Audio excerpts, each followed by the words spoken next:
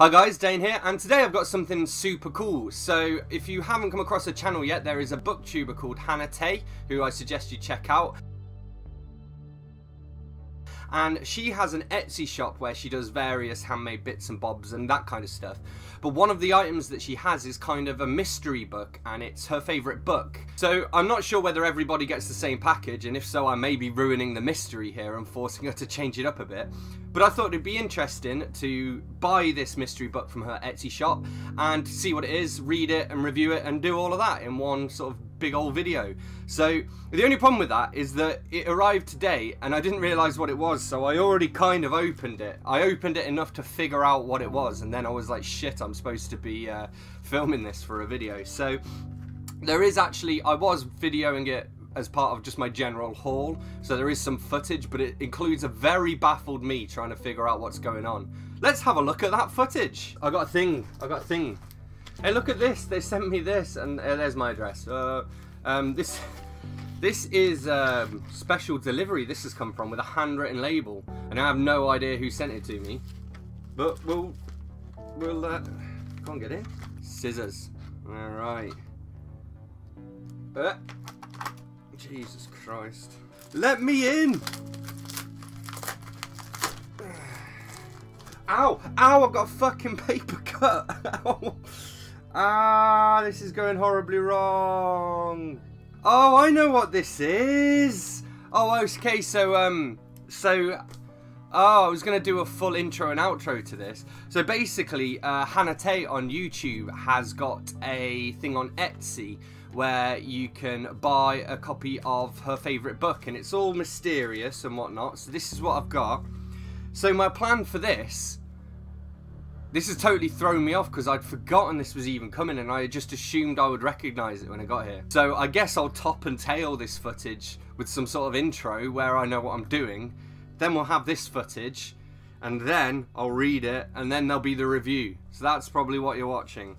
Okay, so that brings us up to date. So I've got these like a couple of little packages, and there's a note here as well, which I'm going to read the note out to you.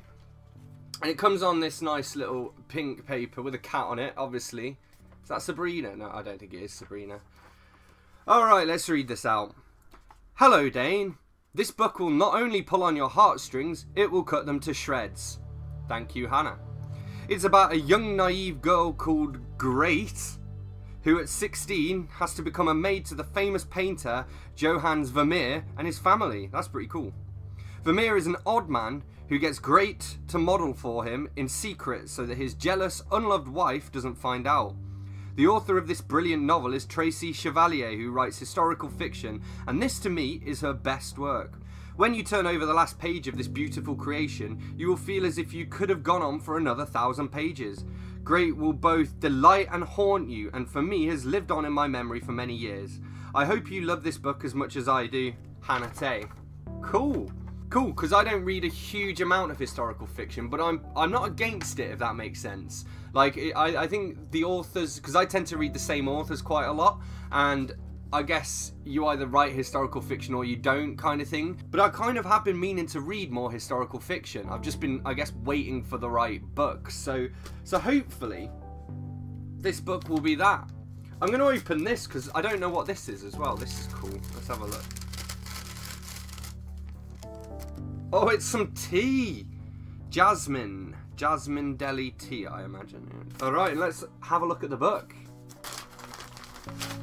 Oh, look at that.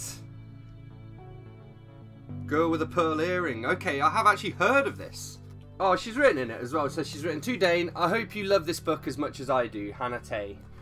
I'm just looking at it, and you know, I really like this edition as well. Like, if you look at the print size and stuff, it's not too dense. The actual holding this book in my hands, it almost feels like you know when you pick up like a mass market thriller or something like that, and you look at it and you know that you're just gonna whiz through it because the print's a decent size. It's not a massive book.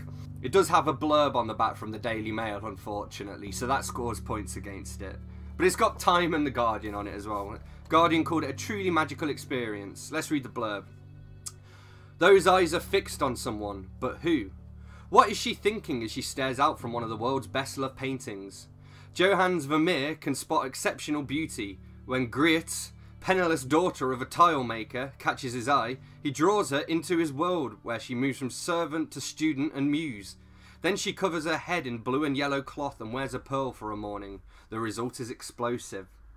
I actually really like the fact that it's got this art connection as well. So The Girl with the Pearl Earring is an international bestseller and was longlisted for the Orange Prize in 2000. Alright, I'm down with this. I'm quite happy with this. I must admit, I didn't know what book to expect, and in many ways I didn't care. I didn't want to think about it in advance and think, oh, which one might I get? So I didn't try and, you know, decipher any clues or anything like that, and I'm very happy with this actually. And as well, I think this isn't the kind of book that I would necessarily go out and pick up, but it's one that I can get very much on board with reading. So I'm looking forward to it. What's going to happen is I'm going to go off and read this. When will I read this? What am I reading at the moment? I'm currently reading... Oh, in fact, it's through there. I'm currently reading a book called Hindu Sex Aliens by a friend of mine. So I'm going to read that, and then I might move on to this next. I think this might be what I go for next. So anyway, I will come back at you on another day when I finish reading this book, and I will let you know what I thought of it. Alright, well, I have news. I have finished reading Girl with the Pearl Earring. I've also tried to learn how to pronounce the character's name. I googled it, and apparently it's something like Griet. But that just sounds like I'm clearing my throat, so I might just call her Griet. I really enjoyed this. I mean, my expectations were kind of high, I guess, because I was quite excited to go in and read it, and it definitely lived up to what I was hoping for. I'm going to go through and check out some of my different notes that I made as I went through, and then I'm going to give it my rating at the end. So let's check it out. So, as I guess I mentioned already when reading Hannah's little letter about this, basically, Griet goes to work with Johannes Vermeer. Can we just call him Griet and Johan? Griet goes to work for him, and basically the reason she's chosen specifically to go and work for Vermeer is because he wants somebody to be able to clean his studio without moving stuff, or if they do move stuff, it needs to go back to where it is. And Griet's father is a tile maker, but unfortunately he's gone blind, and so she's kind of learned the skill she needs to clean the studio by looking for her father, because she knows she has to put things back when she cleans for her father, because otherwise he can't find them. He's blind. That's just the first of many different things throughout this book. That's just the details that are included are phenomenal, like to the point where the imagination of Tracy Chevalier is insane. So, for example, there's a point where it says here, I favoured a white cap that folded in a wide brim around my face, covering my hair completely and hanging down in points on each side of my face so that from the side my expression was hidden. I kept the cap stiff by boiling it with potato peelings. And just that fact, that little tiny bit of detail, makes this feel so much more believable, especially for a historical fiction novel. And I just think it's great. I think there are so many examples of that throughout this book, and I could be here all day if I went to try and pick them all out. It's cool as well, it's set in Delft in the Netherlands, and that's where Delftware comes from. And if you don't know what Delftware is, I'm going to treat you to some Google Home action. Hey Google, what's Delftware? According to Wikipedia, Delftware, a Delft pottery, also known as Delft blue, is blue and white pottery made in and around Delft in the Netherlands, and the tin glazed pottery made in the Netherlands from the 16th century. Thank you very much, Google. There are some great bits as well, because obviously she goes to live with Vermeer and gets used to living this different life, and then when she does go back to visit her family, it's somehow strange. She's not used to it. And a great example of this contrast between the old and new is shown here. When we ate dinner, I tried not to compare it with that in the house at Papist Corner, but already I had become accustomed to meat and good rye bread. Although my mother was a better cook than Taneka, the brown bread was dry, the vegetable stew tasteless with no fat to flavour it. The room too was different. No marble tiles, no thick silk curtains, no toiled leather chairs. Everything was simple and clean, without ornamentation. I loved it because I knew it, but I was aware now of its dullness. What's pretty cool about this as well is because of the time period it's set in, it's set sort of 1664 to 1666, I think, and then there's a bit afterwards at the end. But because of the time period, the plague is taking place, as in the Black Death, and I don't want to give too much away about how it actually impacts the storyline, but you get to see things like entire areas of the city being shut down and this kind of stuff, and people not really knowing, you know, how to respond to it, because at the time they didn't know what was causing it. So there's some great bits as well that just capture human nature. So there's a point where she asks a soldier for information, and he says, "I could ask around, but not for nothing." And it says, "But he did not seem ashamed. I had forgotten that soldiers think of just one thing when they see a young woman." There was one thing that seemed a little bit anachronistic, and that was that one of the characters says this about a pregnant woman. He says, "She's made to have babies, pops them out like a chestnut from its shell." But I refuse to believe that somebody in the 1600s would just say, "Oh yeah, she pops them out." Still, despite all of that, it is a very accessible book, don't get me wrong about it. Despite the fact that I'm struggling to pronounce the names, when you're reading it, it kind of matters less, I think. And it's very easy to read. I mean, it's not a struggle at all, it's a pleasure to read. Another great bit of detail, so I mentioned that Greet's father is blind, and because he's blind, he feels his other senses more, and that's a particular problem during the winter. So it says here, "Being blind seemed to make my father hate winter even more. His other senses strengthened, he felt the cold acutely, smelled the stale air in the house, tasted the blandness of the vegetable stew more than my mother. He suffered when the winter was long." As somebody with sight, I think it's hard to imagine what it would be like to be blind, and little details like that really bring it to life, I think. It's also interesting because Greet can't read as well, so there are, you know, points where she's being given messages to deliver and stuff, and she's not sure whether she's supposed to be able to read them or not, and she can maybe read one word. There's a point where she models for him, and she's worried that he's going to ask her to actually write something because he's getting her to hold a quill, and if he asks her to write something, she can't do it. She can't read, she can't write, she's not educated. There are so many great one-liners in this book, and this one in particular kind of, I think, you know, summarizes quite a lot of the plot in terms of the gossip and the intrigue in this really weird household. It's very different to what we know and, you know, come to expect from a household today. And this one line is, "It was not a house where secrets could be kept easily." There's one moment as well where Vermeer says that she's thinking too much, and so she closes her eyes and tries to meditate almost. But as she closes her eyes, again, she starts to notice her senses being heightened, and she realizes that this must be what her father feels like in his blindness. There are also some interesting bits about colour, which you kind of would expect with a character like Vermeer, who is, of course, an artist.